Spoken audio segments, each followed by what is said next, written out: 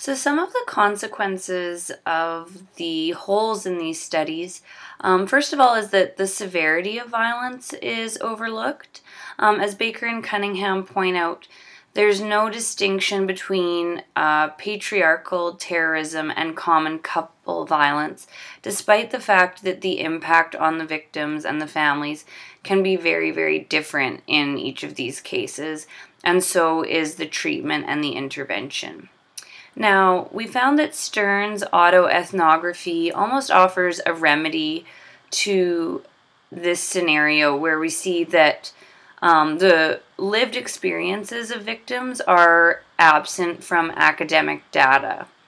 So, through her use of feminism as a performance of healing, she's able to ground the experiences of her childhood within the data on domestic violence.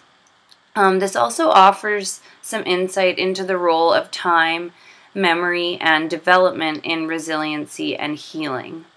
For example, through her process, she shares with us that she's able to forgive her mother, which she wasn't able to do when she was a younger child, but that she still has not come to a place where she's able to forgive Eric.